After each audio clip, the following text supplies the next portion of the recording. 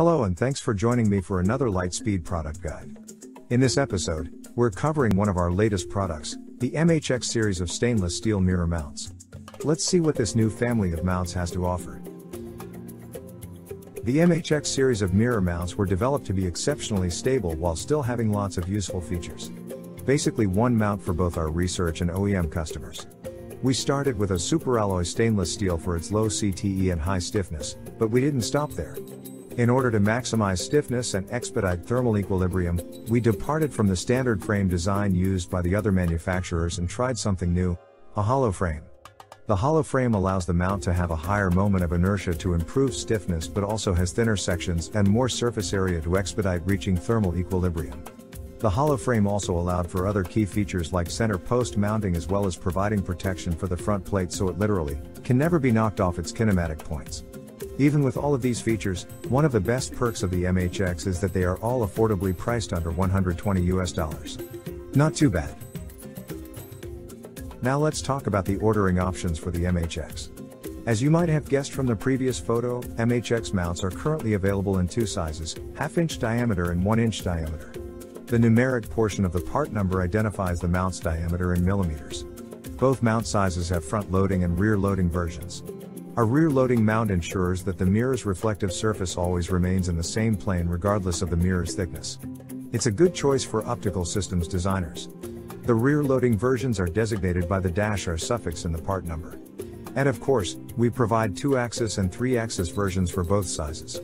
The 3-axis version provides the option to translate the mirror in addition to just angular adjustment.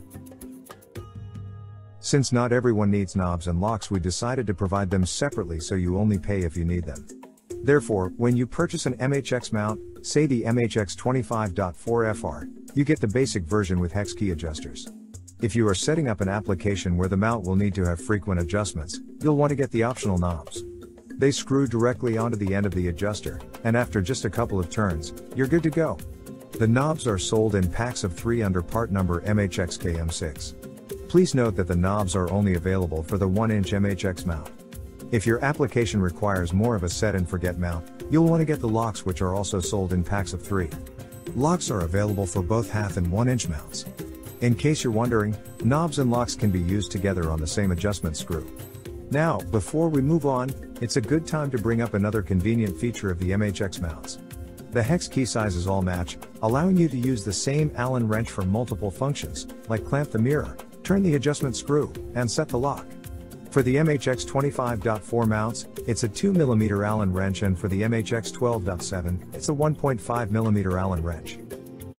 On the subject of competitors' mounts, we wanted to see how well our features stacked up against theirs. We looked at the two main stainless steel mounts. We'll call them Mount A and Mount B. Comparisons were made, point for point, against the MHX.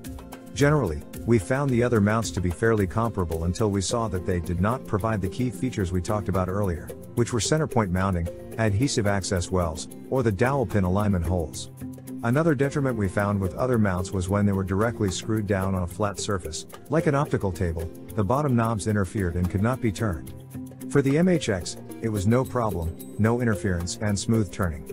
Sure, it's not a big deal, but is worth mentioning. In the final part of the comparison, we checked pricing and, wow!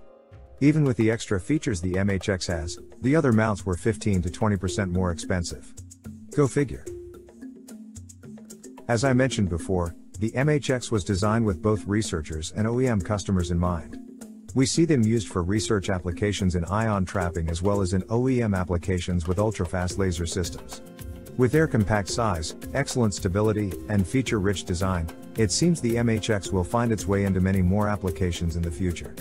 By the way, I've heard a rumor that a new 2-inch MHX is coming soon, so check back at Optosigma.com. Well, that's it. Thanks again for joining me for this Lightspeed product guide on the MHX mirror mounts. I hope you found it informative and useful. See you soon.